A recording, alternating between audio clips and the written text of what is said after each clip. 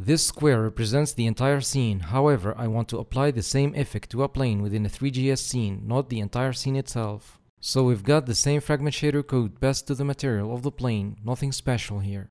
Now I want to introduce mouse coordinates to the fragment shader. To achieve that, I'll create a uniform and then update its values with the normalized coordinates using these two basic formulas.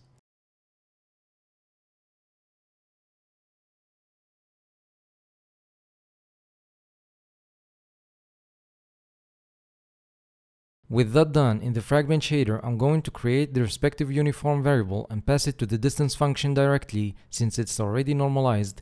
And as you can see, this works. However, when I resize the window, the mouse is no longer at the center of the fading circle. To fix this issue, I'll simply multiply the x component of the mouse coordinates by the width divided by the height of the canvas, and I'll do the same thing to the x component of the resolution on the fragment shader side.